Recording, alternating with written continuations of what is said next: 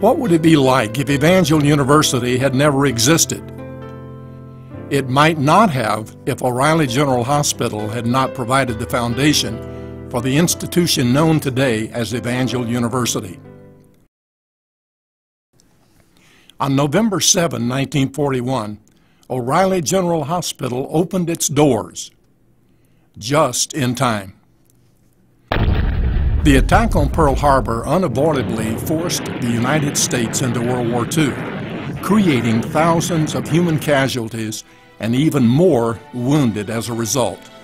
O'Reilly General Hospital played an integral part in the treatment of over 50,000 of these wounded men during the nearly 5-year course of the hospital's existence. Many were flown directly from overseas battlefields in North Africa, Europe, and the Pacific to receive treatment. The 165-acre hospital had a total of nearly 4,000 beds. 6,000 men and women working around the clock were required to treat the patients, meeting their physical, emotional, and spiritual needs.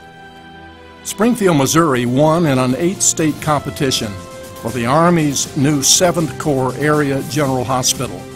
The government bought the site for the price of just $1 from the Springfield Chamber of Commerce. I arrived in 1942 after medical basic in Little Rock, Arkansas. Before I got assigned to a unit, they selected me as an instructor in the surgical technician school, and I ended up staying at the hospital. After a couple of years in the technician school, I ended up being assigned to the medical clinic there. A good deal of my time was spent supervising the students and the ward attendants, which meant that I walked up and down the corridors of this institution almost daily. Over 50,000 patients, not all at once, of course, but that's big.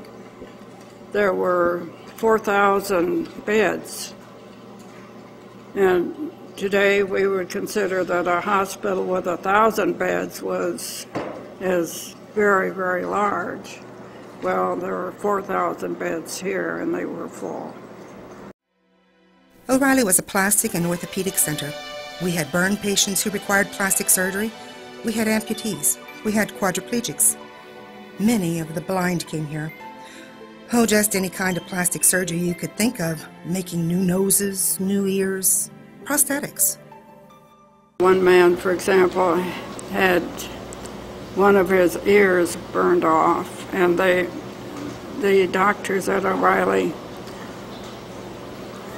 restored the ears so you couldn't tell unless you looked really closely.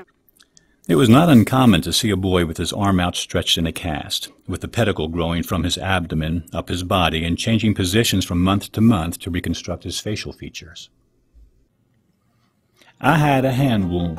My whole hand was just blown all to pieces by German shrapnel, the whole center out of it, and it took a lot of grafting and ligament work. I was sent here to a doctor who specialized in those things up to O'Reilly here. I got here the 4th day of July, 1945, was discharged the 20th January, 1946. Although some patients lost their lives due to grave injuries, others were able to persevere and find encouragement in those around them. Private First Class Joe Topping was gravely wounded while fighting on Guadalcanal. A Japanese machine gun caused Topping to be paralyzed from the waist down. He weighed a scarce 60 pounds when he arrived at O'Reilly 5 months later. By cold medical standards, there was little hope for him to leave O'Reilly alive. However, doctors and nurses noticed that Joe Topping wore a grin, and he had a magnificent courage. That courage cultivated might keep him alive.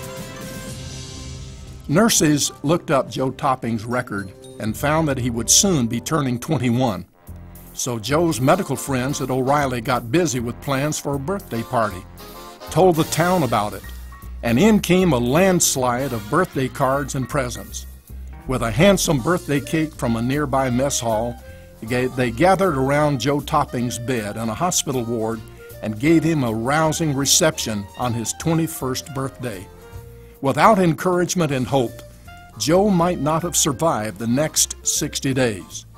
Late in July, he left O'Reilly amazingly better. General Foster wanted the hospital to be known as an institution with a soul, and I think everybody was trying to make the patients feel as comfortable as possible. One old gentleman at O'Reilly knew he was going to die, and he had not been baptized. My husband was a Christian and knew the Lord, but of course he wasn't a licensed minister. My husband tried to get in contact with someone licensed to baptize him. The old gentleman kept begging to be baptized.